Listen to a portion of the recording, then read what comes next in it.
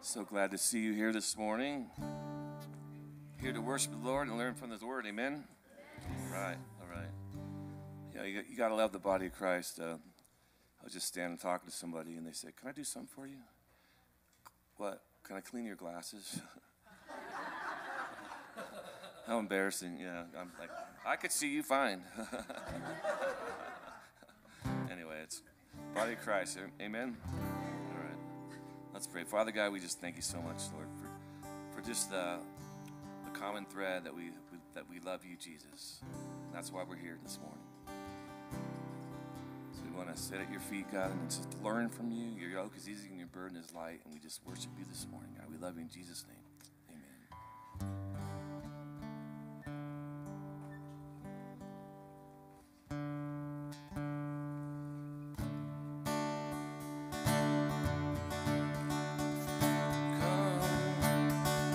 Now is the time to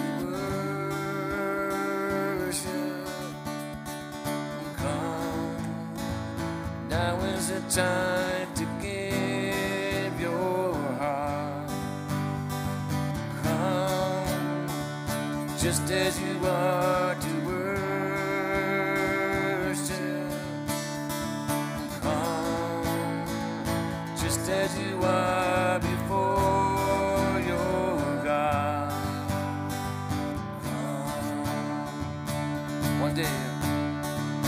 One day every tongue will confess you are God. One day every knee will bow. Still the greatest treasure remains for those who gladly choose you now. Come, now is the time to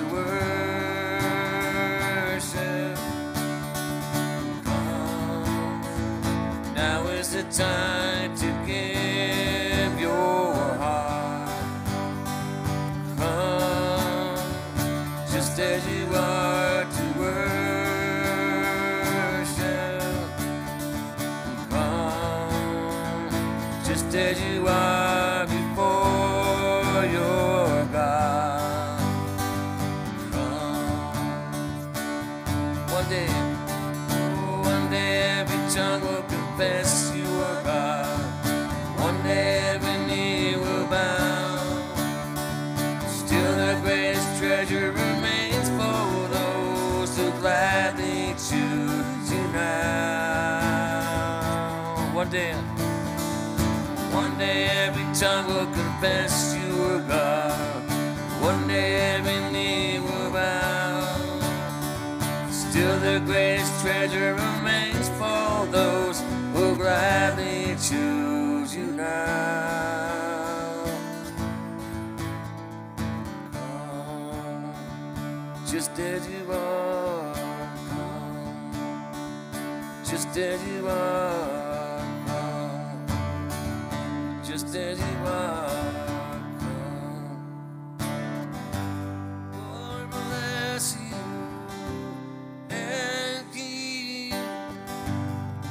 His face shine upon you, be gracious to you. The Lord turn His face toward you and give you peace. Lord bless you and keep you, make His face shine upon you, be gracious to you. Lord, turn His face toward you and give you peace. Sing amen. Amen. Amen.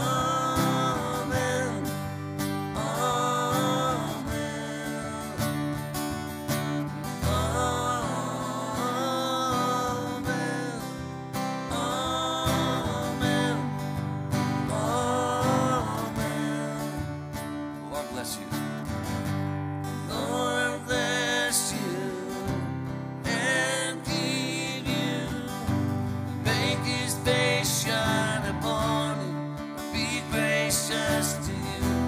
Lord, turn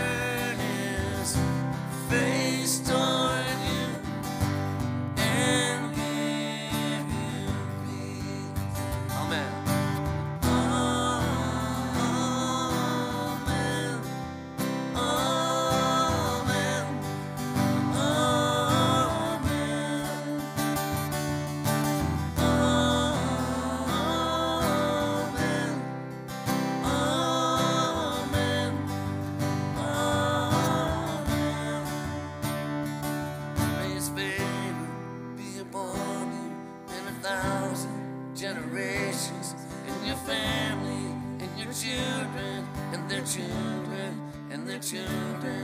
May His presence go before you and behind you and beside you, all around you and within you. He is with you, He is with you in the morning, in the evening, in your coming, in your going, in your weeping and rejoicing. He is for you, He is for you, He is for you, He is for you, He is for you, He is for you, He is for you, He is for you, He is for you, He is for you. Amen. Amen. Amen.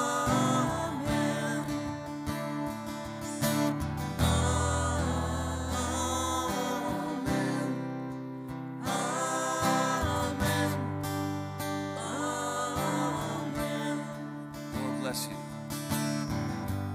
The Lord bless you and keep you. Make His face shine upon you.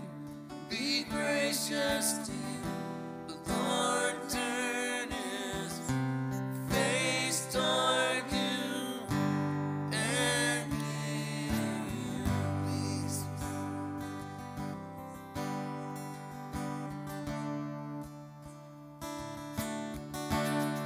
When the music fades, all is stripped away, and I simply come, longing just to bring something that's a word that will bless your heart. I'll bring you more than a song, for a song in itself is not what you have required.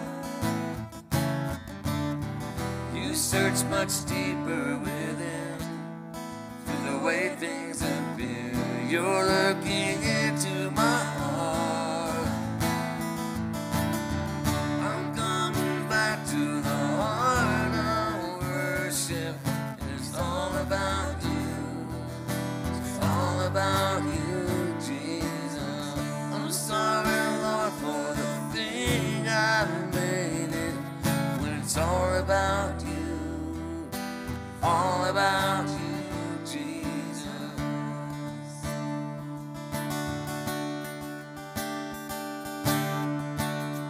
King of endless worth, no one could express how much you deserve.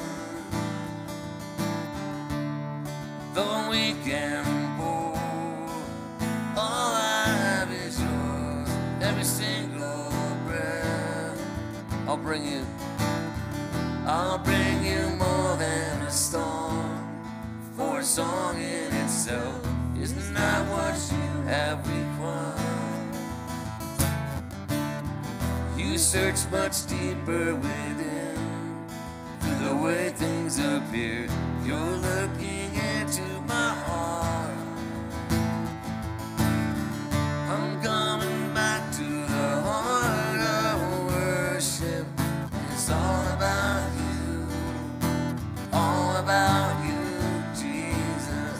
I'm sorry, Lord, for the thing I made it, when it's all about you. It's all about you, Jesus. I'm coming back to the heart of worship, when it's all about you. All about you, Jesus. I'm sorry, Lord, for the thing I made it, when it's all about you. It's all about you, Jesus.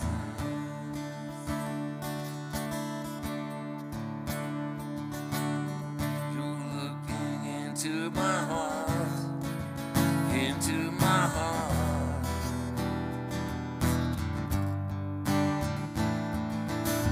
You're looking into my heart, into my heart.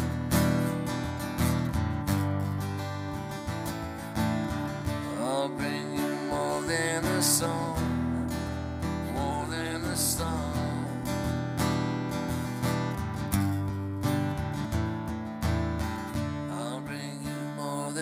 song, more than a song.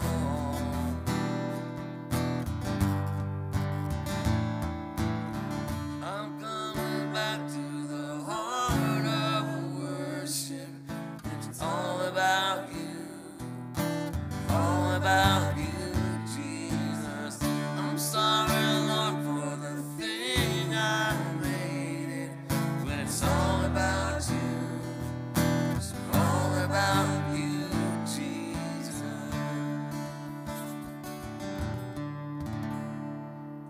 You can have a seat if you like.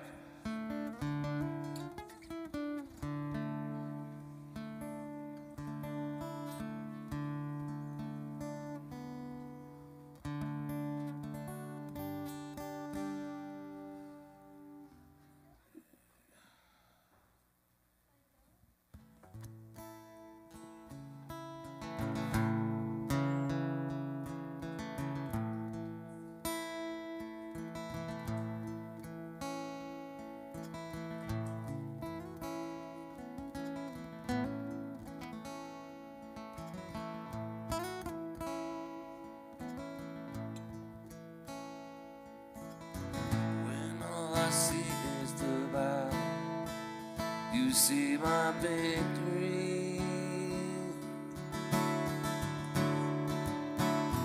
When all I see is the mountain, you see a mountain.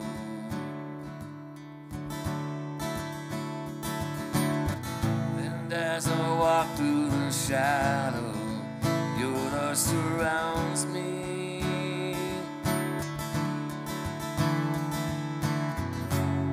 There's nothing to fear now, for I am safe with you. So when I fight, I'll fight on my knees, with my hands lifted high. Oh God, the battle belongs to you, and every fear I lay at your feet. I'll sing through the night. Oh God, the battle belongs to you.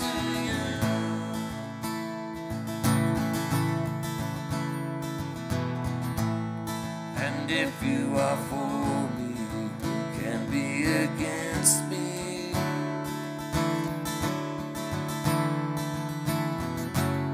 For Jesus, there's nothing impossible for you.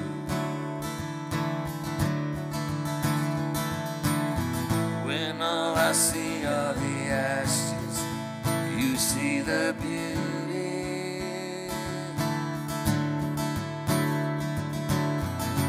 All I see is the cross, God. You see the empty tomb. So when I fight, I'll fight on my knees, with my hands lifted high. Oh God, battle belongs to you, and every fear I lay at your feet.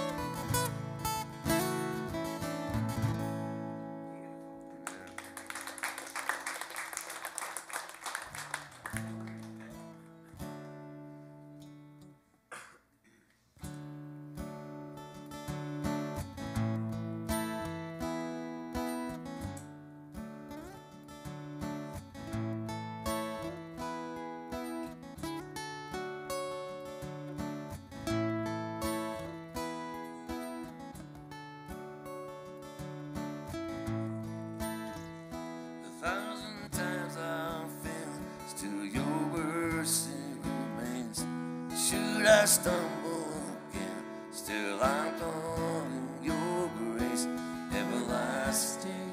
Your light will shine when all else fades, never ending. Your glory goes beyond all fame.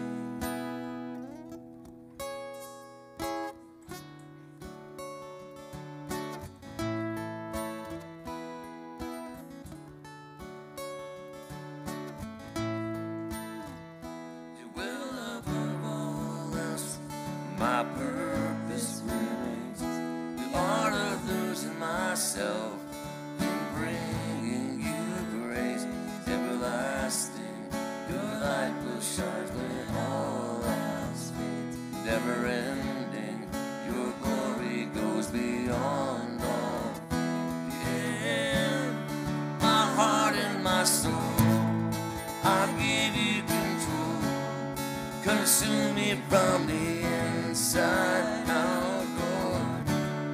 Let justice and grace become my embrace, to love you from the inside out.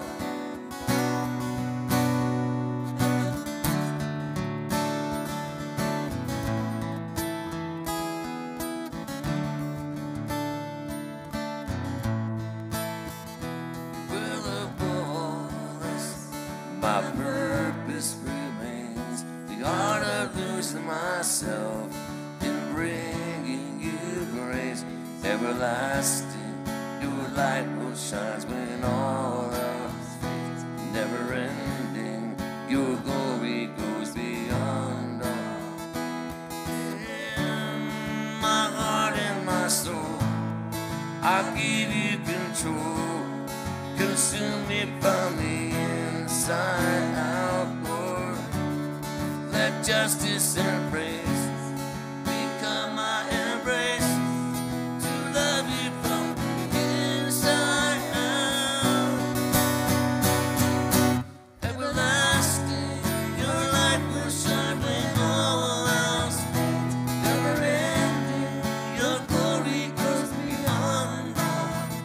And the cry of my heart is to bring you praise from the inside out, Lord. My soul cries out from the inside, Lord. My soul cries out.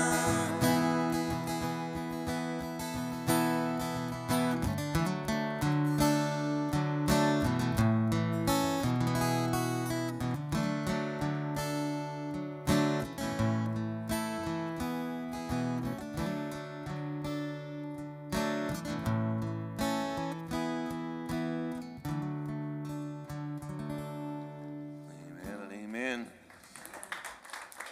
You guys sound wonderful up there this morning. Anyway, let's turn to somebody and greet them. Turn to somebody and greet them this morning with the love of Christ.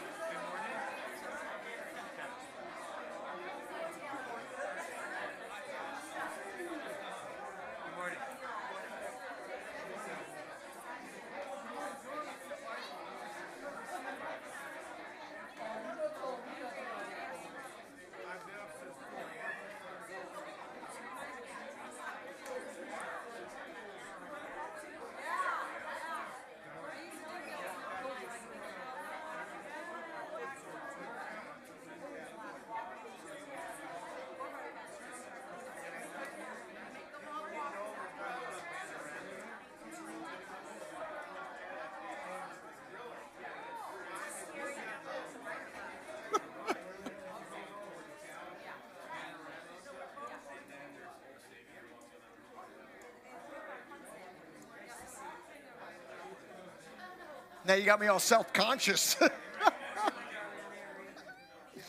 Oh my goodness. Ah! Yes.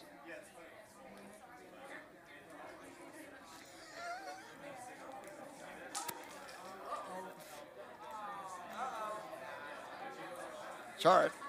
Highly trained professional.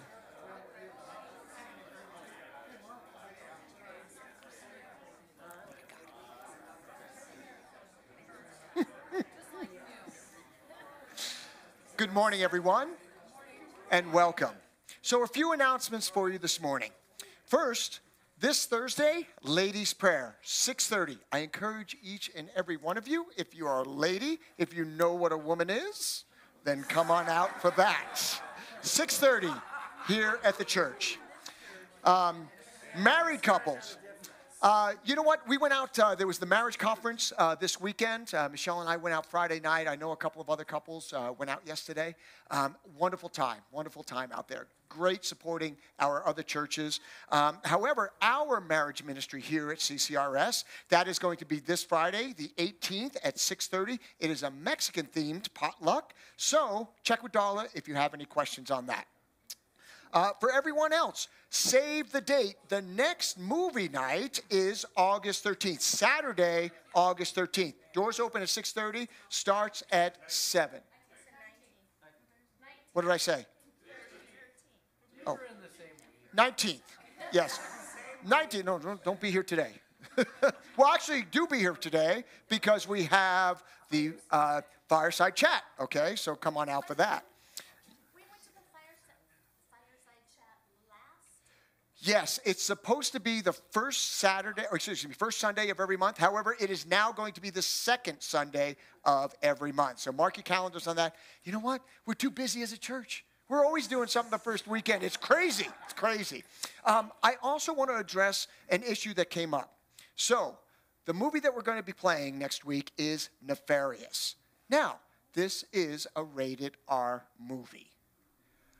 A bunch of us have already gone to the theater in order to see it. And as such, do you want to know what the worst thing was in this movie? The previews. In the previews and all the other trailers leading up to this movie, there was all kinds of obscenities, and it was just disgusting. However, there's not a single cuss word in this. There's no nudity or anything along those lines. The reason why they gave it a rated R moniker, if you will, is because there is an execution scene. That's it.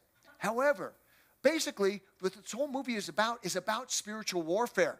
Folks, we are going through spiritual warfare in this world today. Can I get an amen? Amen. So there's nothing more poignant than this movie. So I encourage you, come on out for that. Free popcorn and hot dogs. Also, invite somebody else. That's the other thing about these movies. It's not just for us, but also an opportunity for the community to come in and see this. So having a movie that's a little bit more cutting edge, if you will, that's going to draw some people that might not, normally set foot in a church into a church. If I show VeggieTales, the movie, don't get me wrong. Actually, that'll be playing in the kids' room, okay, for them. And the only thing that I would caution you is if you have any teenagers, they need to be mature in their faith. Otherwise, outside of that, come on out. It's going to be amazing. It's going to be a great time. Yes, Pastor has previewed it and gives it a thumbs up. It's played in churches all across this country also. Now, if you are interested in serving in the church, there are opportunities for you. Back with our AV group, back with the children's ministry. See either Joan or James for that. If God places it upon your heart, let's get up there. Let's serve. Also, Light of the World, that is going to be here just before we know it. That is one of our biggest outreaches that we do. And thousands of pieces of candy go out for that. So start collecting them now. Next time you go to the store, just pick up an extra bag and then throw it into the basket that's out in the foyer. If you have any questions, you can see Tiffany regarding that. Or Sonia. Sonia, raise your hand. There we go. There's Sonia. Lastly, we have another one of our outreaches. It is our night of worship. Now, I know most of it is during the day. It starts at 2 o'clock and it'll go until 9 o'clock. But, day of worship, it just doesn't sound the same. Come out to Dow. But come out to now. Hey, that's got a ring to it. Anyway, that is going to be August 26th, Saturday.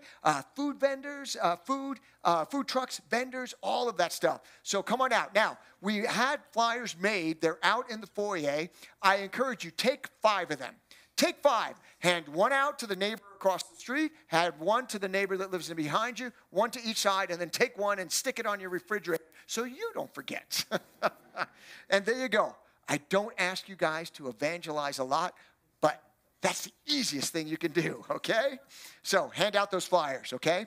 Let's get as many from the community to come on out for that. And that is all that I have for announcements. All right, so now I've got to put my collar on and turn into my pastor self now.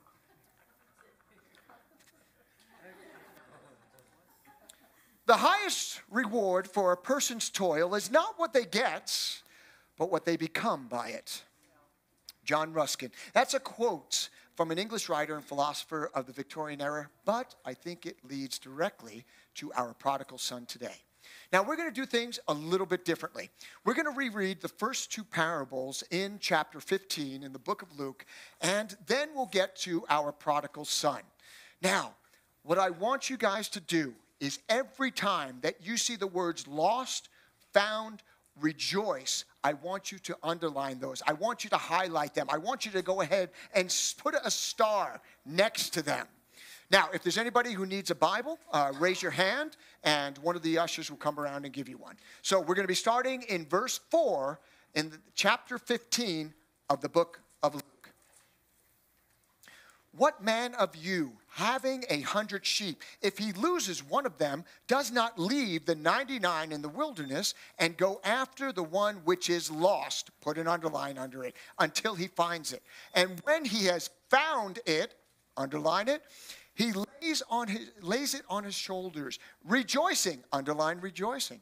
And when he comes home, he calls together his friends and neighbors, saying to them, rejoice, underline it, with me, for I have found, underline it, my sheep which was lost, underline it. I say to you that likewise there will be more joy in heaven over one sinner who repents than over 99 just persons who need no repentance. Continuing in verse 8. Or what woman having 10 silver coins, if she loses one coin, does not light a lamp, sweep the house, and search carefully until she finds it? And when she has found it, underline it, she calls her friends and neighbors together and saying, rejoice, underline it, with me, for I have found, underline it, the piece which I lost, underline it. Likewise, I say to you, there is joy in the presence of the angels of God over one sinner who repents. Lost, found, rejoice. Have you ever been lost? Some, if not all of us, at one time or another, has been spiritually lost, or at least felt that separation from God. But have you ever been lost? I mean, really lost. Like maybe you were driving in Mexico or some part of the country that you've never been to before. There's no signal for your driving app. There's no Thomas guide in the car. Okay. Remember those? It was a map. Yeah, it was a map, right? We used to carry those. No Thomas guide, not even an old man in a rocking chair at a filling station saying, well, you go down the road, you make a right at the big stump, turn left at the Johnson's farm, and in about 30 minutes as the crow flies. How about as the car drives? I remember as a small child going to a department store with my father. I always enjoyed going to the store with him. First, there was a sense of security and safety. He was a tall man, about 6 foot. I know what happened to you, Adam. I'll have you know I'm the perfect size for my height.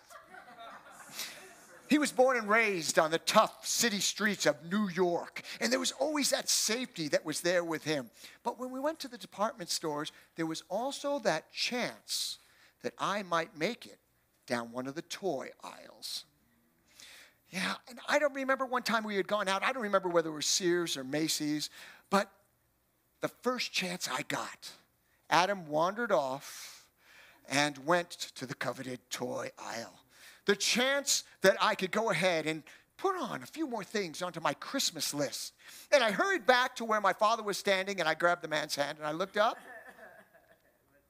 It was not my father.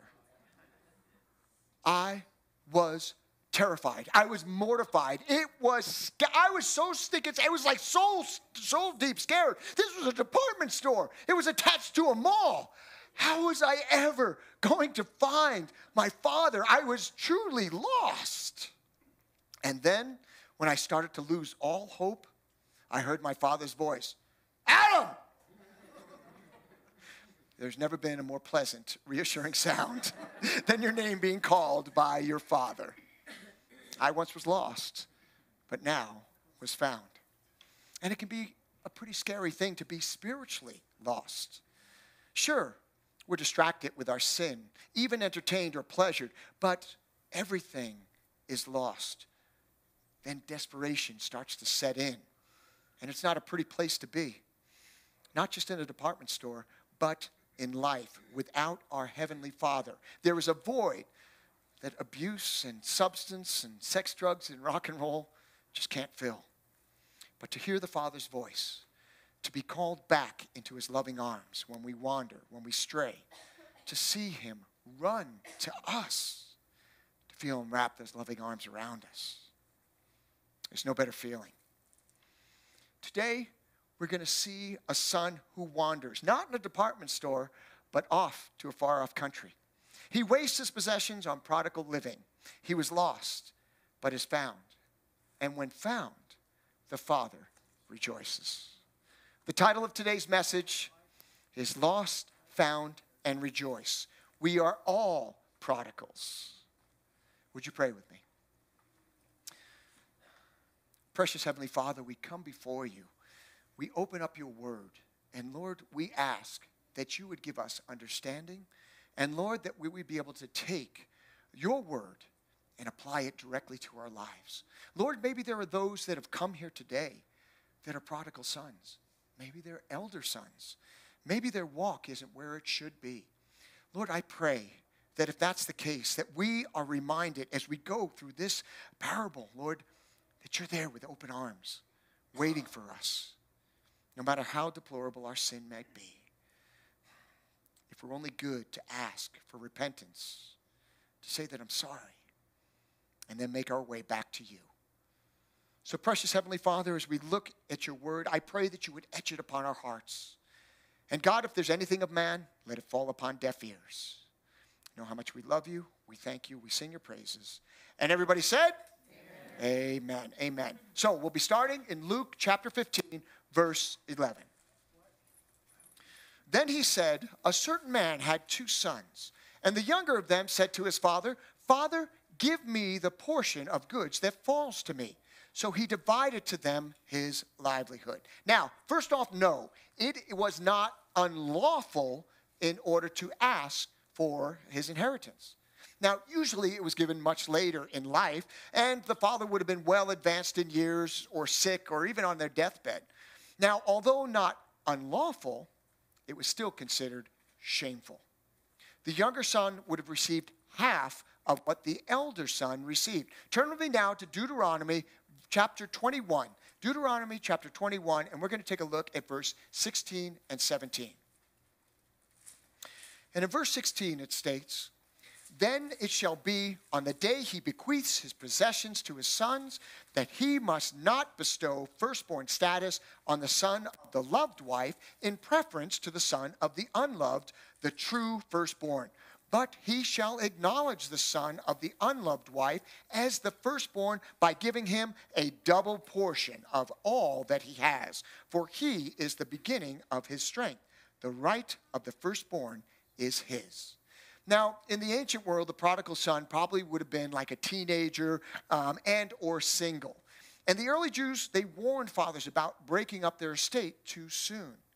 But here, the father grants the request. And it's an illustration how God permits each person to go his or her own way. That each of us has the free will to either choose the father or reject him.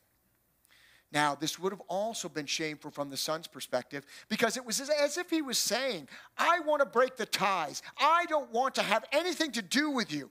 I want your goods from you, but not a relationship with you. And it would have been shameful from the father's perspective because he knew his son was saying exactly this. Proverbs 28:7 states, "Whoever keeps the law is a discerning son, but a companion of gluttons shames his father." Now, when I left home, I wanted to be like this younger son here in our parable. Granted, I didn't ask for my inheritance, but when I graduated from high school, my father gave me a firm, hard handshake. And he said, "Son, I'm very proud of you. From now on, rent is this much. Food is this much. You want to go to college? I encourage you, but I'm not paying for it."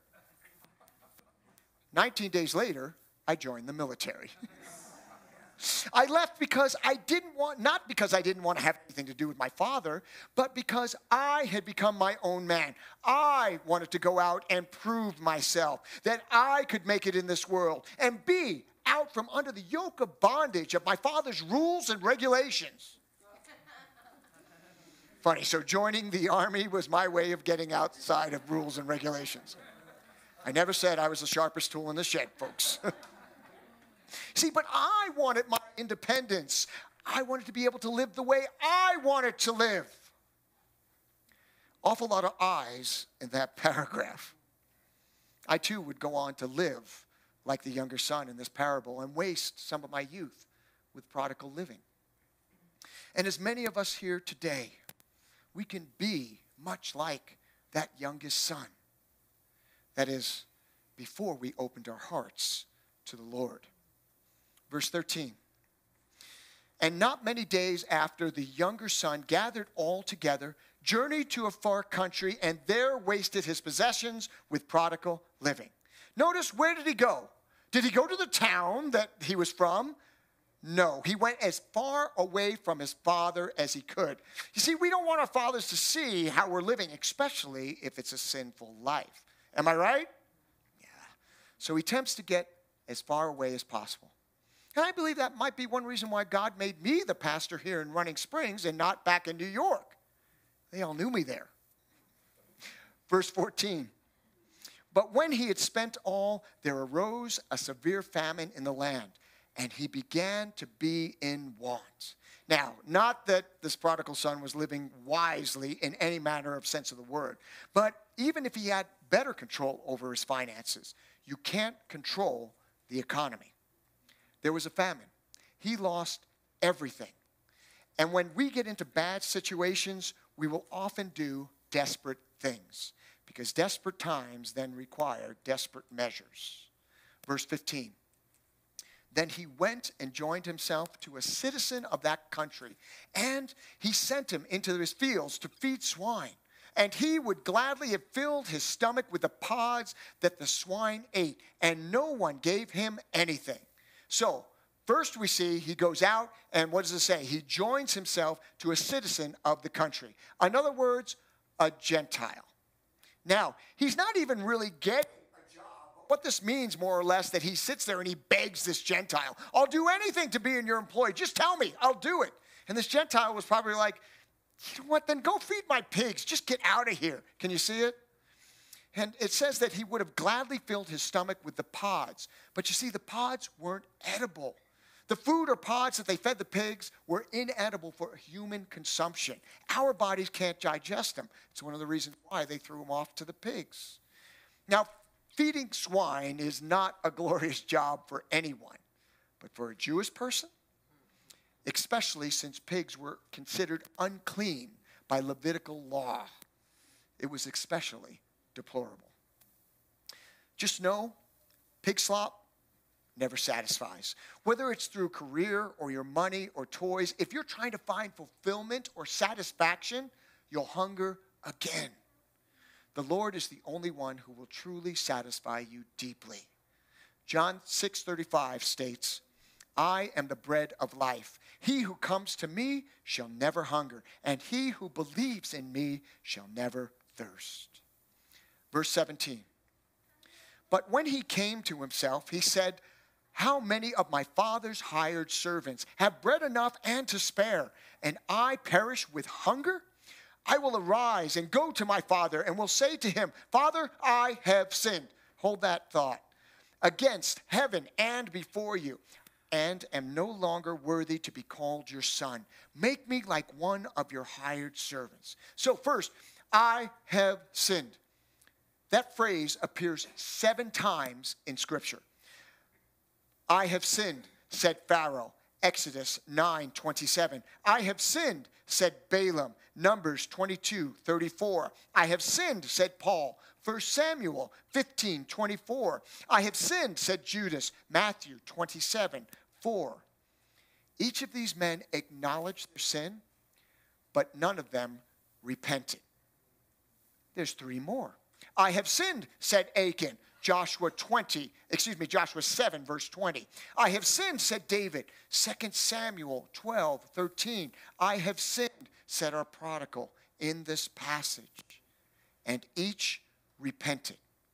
You see, it's not enough just to say, I've sinned, but true repentance takes place at the point that the sinner, like our prodigal son, changes direction and heads towards the Father. This brings us to our first point today. Repent and change direction. Repent and change direction. The Son's word represents true repentance of a confessed sinner, and that's the first step. Romans 10, verse 9 states that if you confess with your mouth the Lord Jesus and believe in your heart that God has raised him from the dead, you will be saved. The Son knows he's messed up. It says here that he came to himself. In other words, what we would say is he came to his senses. Now he knows that it's not going to be easy. He knows who he has to go to, what he has to do. You know, we can get so full of ourselves in our youth. I saw a meme that had said, encyclopedia set for sale. No longer need it.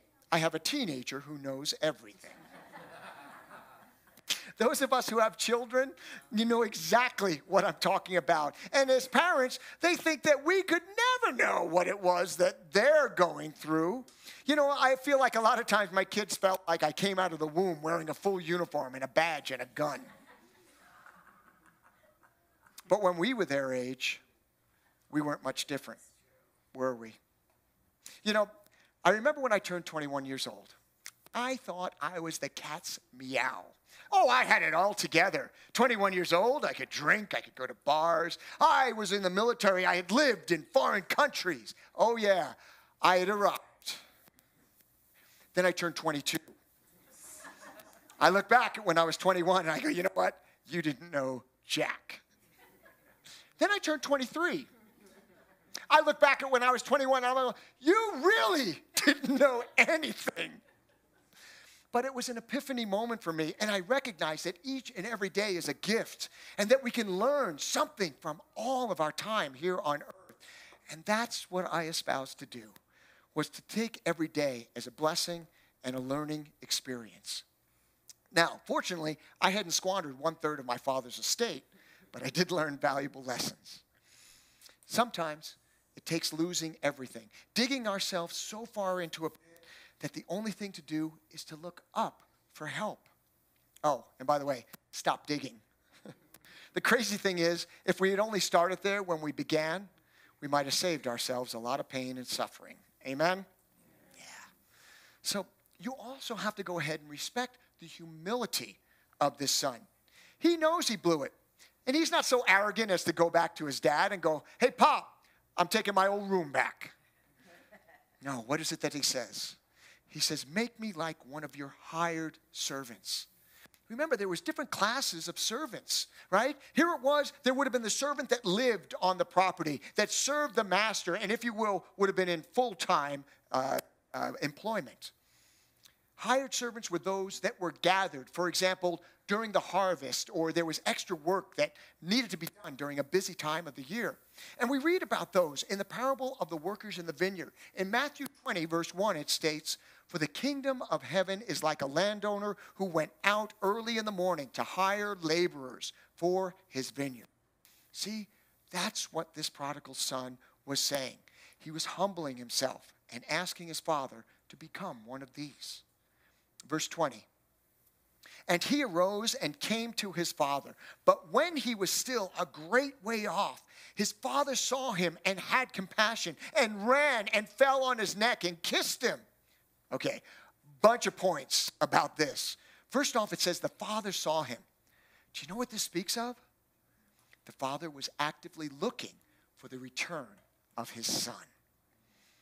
This should be reassuring to you and to me. See, even when we mess up, when we go great distances, we feel the shame of our sin. Our Heavenly Father hasn't turned his back on us. No, the exact opposite.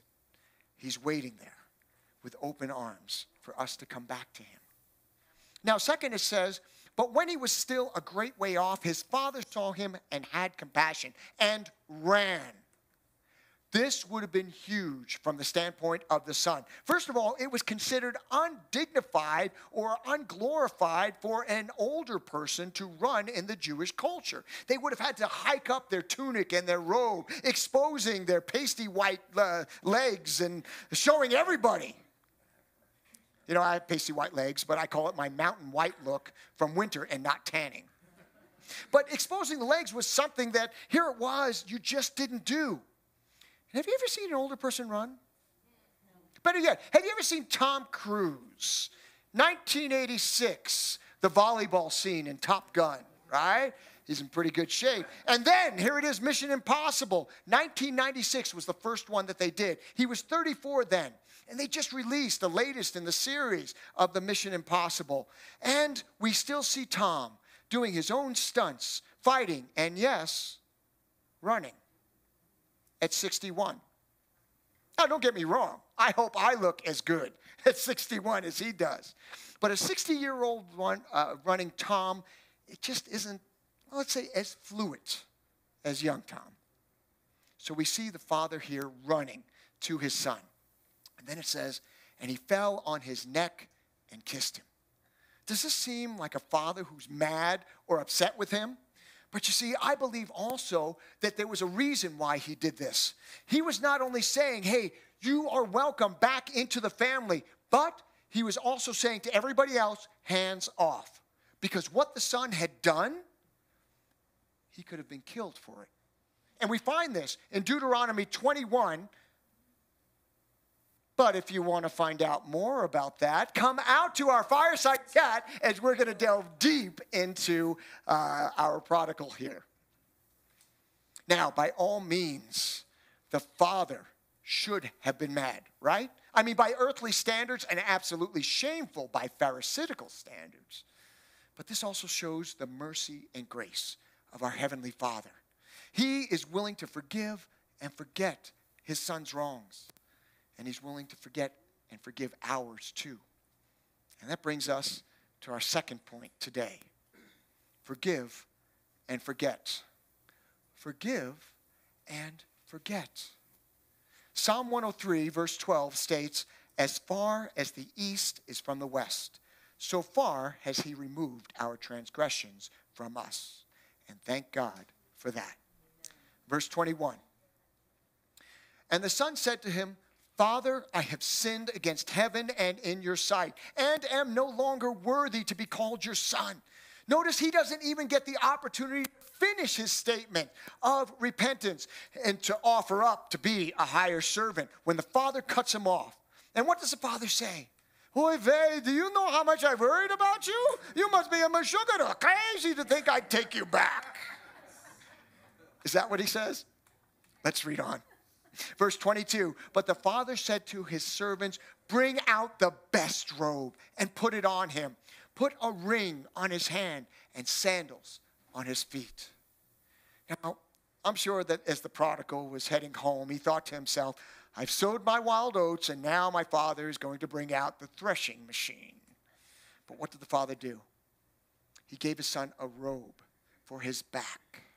Now, the word robe here in Greek is stole, and it means the loose garment for men extending to their feet, worn by kings, priests, and persons of rank. Another translation is that which gives me honor. It wasn't an old hoodie sweatshirt that he tosses to his son with holes in it. No, it was wear this robe because you're part of the family. But there was more. He puts a ring on his hand. This more than likely would have been a signet ring. In other words, a ring with a family crest on it. And this is the same type of ring that they would use when letters were sent and they would drip wax on it or scrolls. And then you would take the ring and you'd press it into that soft wax, signifying that this was authentic and the information inside was from specifically that sender. It also represents the son's acceptance back into the family. Then there were shoes on his feet and a meal for his growling stomach.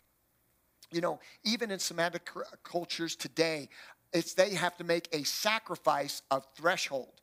And that means that anytime that they would return from a journey, they have to atone for sins committed while they were away. So too, the Lamb of God, Jesus Christ, was slain for our sins in order that we can be welcomed home again. We see the Father's acceptance of the Son's confession and refuses to make him a servant. Instead, the returning Son was made a full member of the family again. Why? Because the Son's confession of sin brought full restoration. And that applies to you and to me too. Verse 23. And bring the fatted calf here and kill it, and let us eat. For this my son was dead and is alive again. And he was lost, underline it, and found, underline it. And they began to be merry. So, in continuing this thread, again, underline those things. And when we look at merry and rejoice, the word for rejoice means to delight with a thing. The word here used for merry means to rejoice in. So both words have the same meaning. Do you see how much the Father rejoices when the return of his Son is there? Just as we saw in the first two parables. First regarding the sheep in verse 7. I say to you that likewise there will be more joy in heaven over one sinner who repents than over 99 just persons who need no repentance. And in verse 10 about the coin. Likewise I say to you, there is joy in the presence of the angels of God over one sinner who repents. You know, I almost wonder if there isn't like a party section in heaven where they're just constantly rejoicing. Oh, yay! Yay! There was another one. Yay! Our Heavenly Father sacrifices so much for you and for me. He wants that relationship with you and me. When we walk away, it pains him. He wishes that none should perish.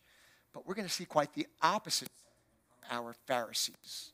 Pharisees would say something like, the only thing sinners are good for is to keep the fires of hell hot. But here, we see how much a father rejoices over those that were lost and then found. Don't give in to the lies of the enemy. When you sin, Satan is going to be the first one to accuse you and condemn you. You can never go back home. You can't go back to that church. God will never expect you, especially after what you did, how you sinned against him.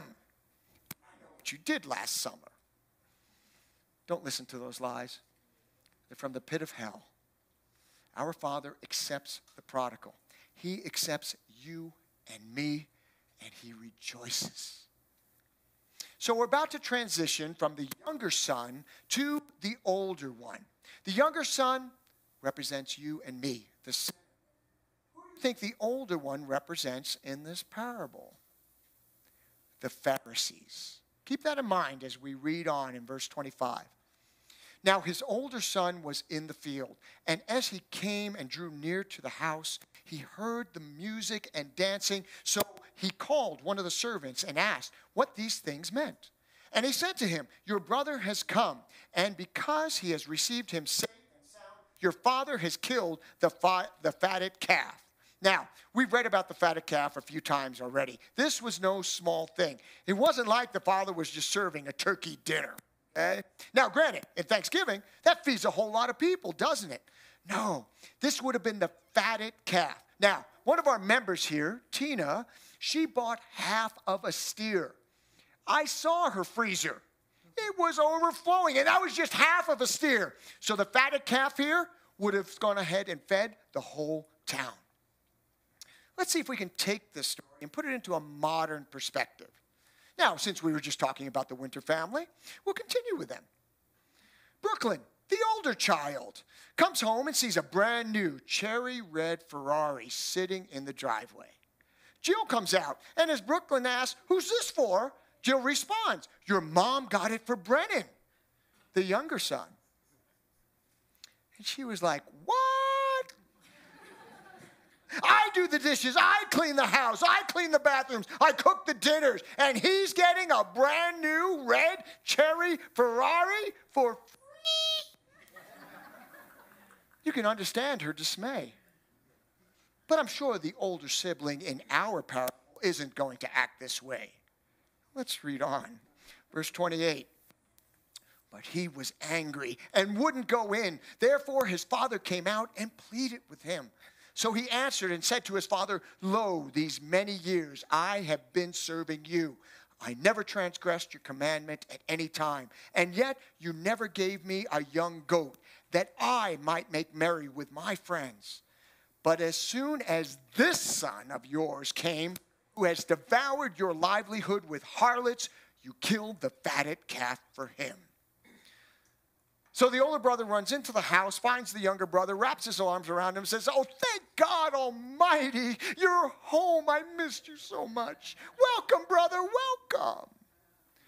No, the older brother wouldn't even go into the house. He was so upset. So much so that the father has to come out to him.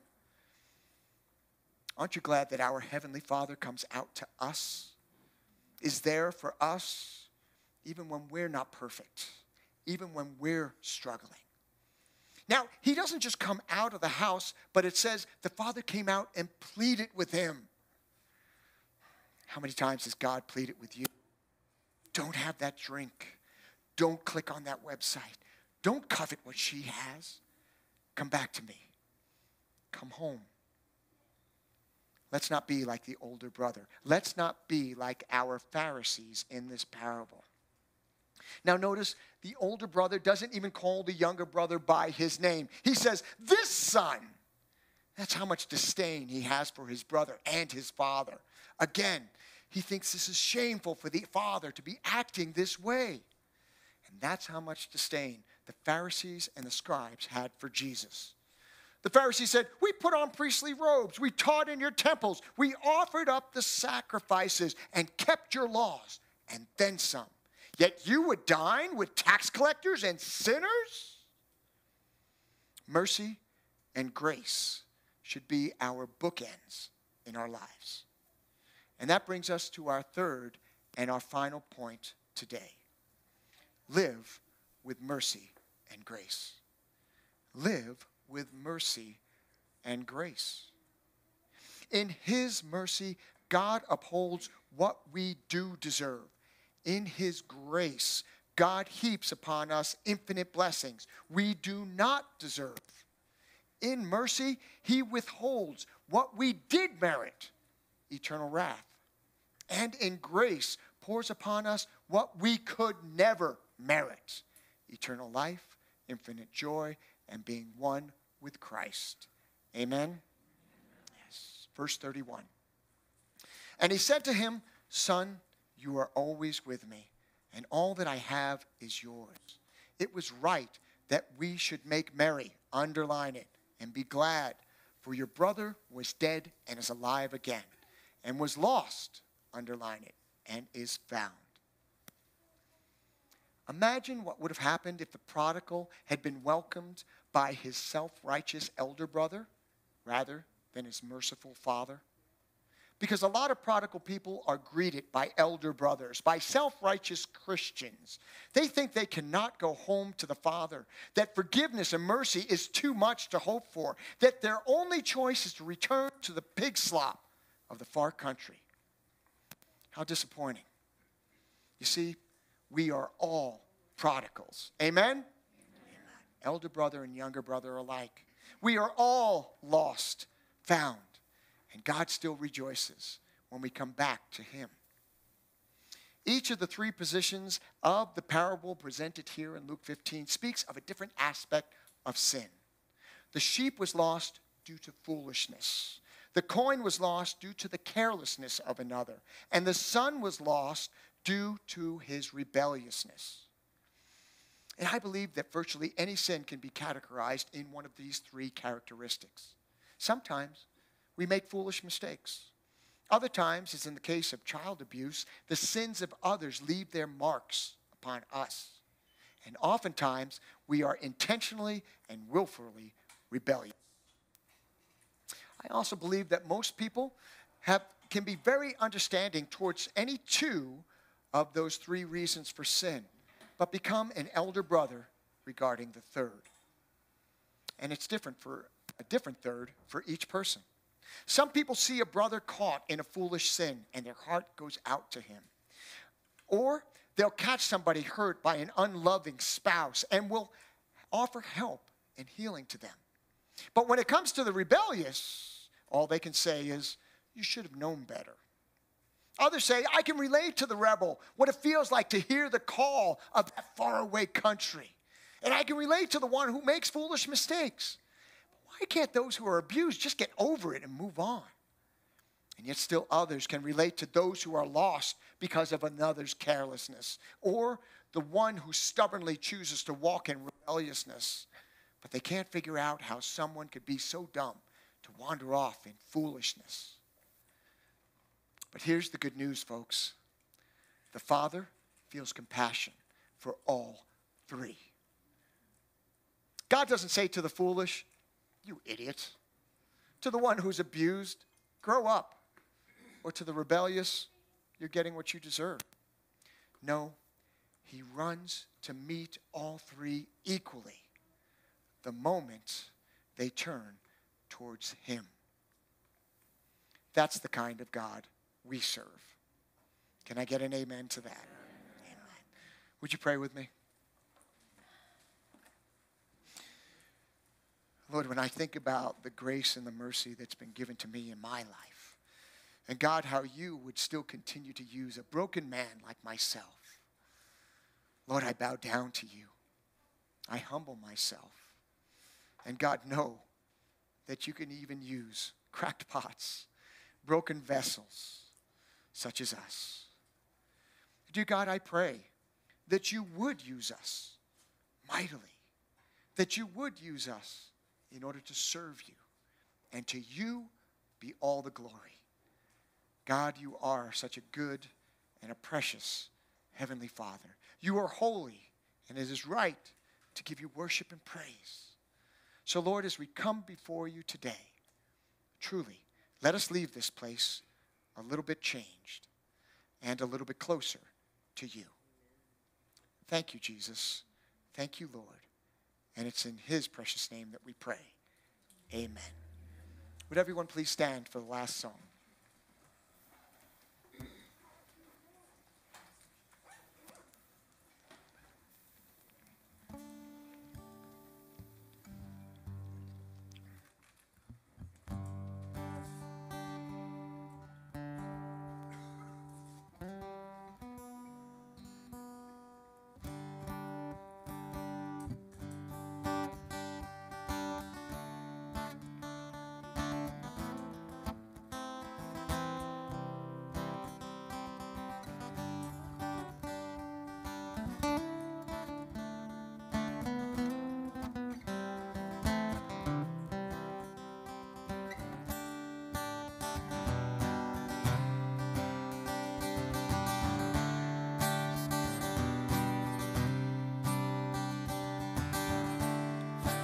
Lord of all creation,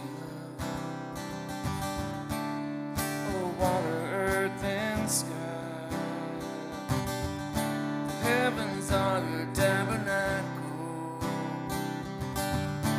Glory to the Lord on high. God of wonders beyond the galaxy. You are holy, holy. Universe declares your majesty. You are holy, holy, Lord of heaven and earth.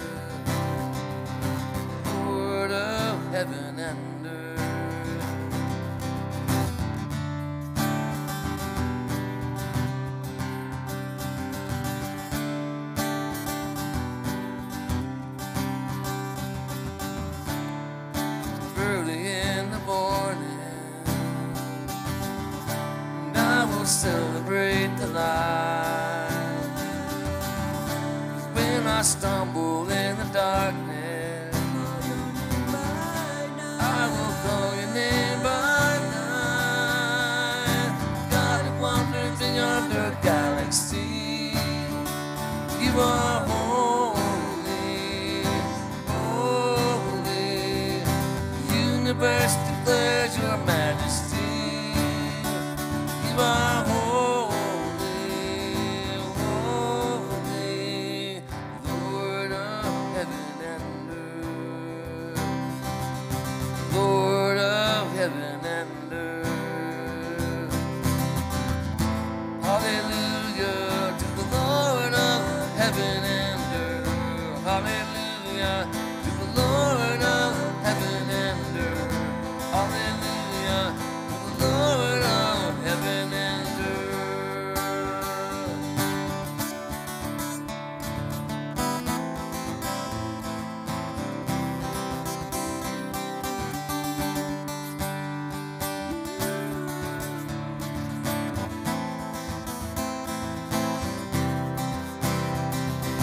God who wanders beyond the galaxy, you are holy, holy. Precious Lord, reveal your heart to me. Father, hold me, hold me. The universe declares your majesty. You are holy.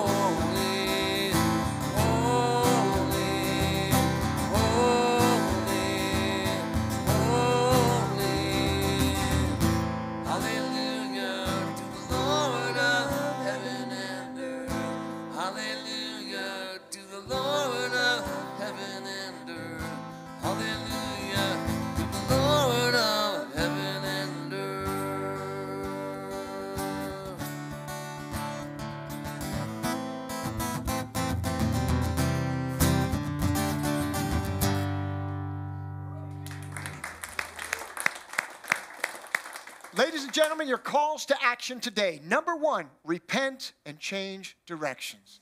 There's so many in society that think they can just say, I'm sorry, and think that there's no consequences, or that they can keep doing the same thing. Dare I mention our politicians? When we fall short, and we will, repent, then change direction. Don't keep doing the same thing and expecting a different result. Remember, that's one of the definitions of insanity. Repent. Get right with God, and then go as far as possible in the other direction, away from sin and towards our Father. Number two, forgive and forget. That can be a hard one. But Adam, you don't know what they did to me. But God does, and he knows what you did to him. You and I placed his son on the cross because of your sins and mine. You see, when we put it in that kind of a perspective, none of us have a right to hold a grudge. Forgive and forget. And lastly, live with mercy and grace. So after you've forgiven someone, issue that mercy and grace that they don't deserve. You and I deserve damnation and eternal separation from our Heavenly Father based on our sins alone. It's not easy to forgive, but it's right. Right for the one who fell short, right in the eyes of God. And God gives us that perfect example in his Son. Father, forgive them, for they know not what they do. Amen? Amen. May God bless you and keep you. Shalom. If there's anybody who needs prayer, just either have a seat and somebody from our prayer team will be around, or I'll be down front. Have an awesome day, folks.